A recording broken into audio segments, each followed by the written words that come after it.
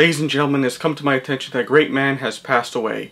His name was Teruyoshi Nakano.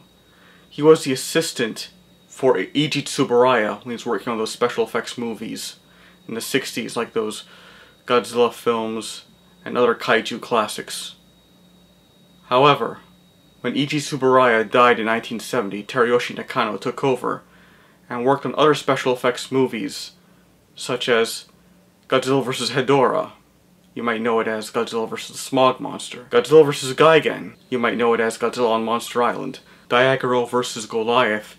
Godzilla vs. Megalon. He also worked on the TV series Zone Fighter, The Submersion of Japan, but you might know it as Japan Sinks or Tidal Wave. Godzilla vs. Mechagodzilla. You might know it as Godzilla vs. the Cosmic Monster or Godzilla vs. the Bionic Monster. The horror film The Evil of Dracula. He also worked on The Prophecies of Nostradamus, but you might know it as The Last Days of Planet Earth. Terror of Mechagodzilla. He also worked on Conflagration and the disaster movie Deathquake. He also worked on War in Space in 1977, which is Toho's answer to Star Wars. In the 80s, he worked on Godzilla in 1985, which was known in Japan as A Return of Godzilla in 1984, and his last film where he did special effects was Princess of the Moon, where he provided the special effects for the water dragon scenes.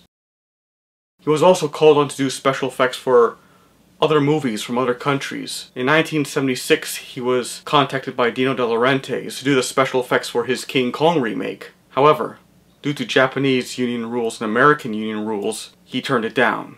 Teruyoshi Nakano was going to work on the Hong Kong King Kong knockoff Mighty Peking Man, but however, his contract was up, so he was replaced by Sadamasa Arikawa. And he worked on the Korean film Pulgasari. And he was also contacted to do two Japanese films that never got made. One was Nessie, which was a Toho film that's in co-production with Hammer, and a remake of the original Godzilla, called The Rebirth of Godzilla, in 1977. And now, since that great man passed away, let us give a moment of silence to honor him.